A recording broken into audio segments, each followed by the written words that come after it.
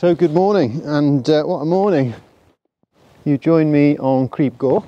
This is Snowdon behind me, and well, it's been a bit of an unorthodox morning because it's been really difficult to know what's going on with this weather. So last night looked at the forecast and it looked amazing, so I packed my paraglider and my camera kit, set the alarm, got up early, got up at 5, raced over here, checked the forecast over breakfast.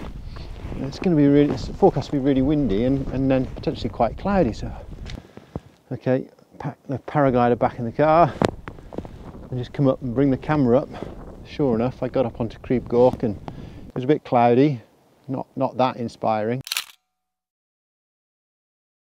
So I thought, right, we'll just try and play with this new 360 camera and just do the ridge in 360. And then I got to here and suddenly the light kicked off. Beautiful, absolutely stunning. So yeah, who knows what you're going to see in this video. It's going to have a bit of everything, I think, but generally some nice scenery and probably just set to music.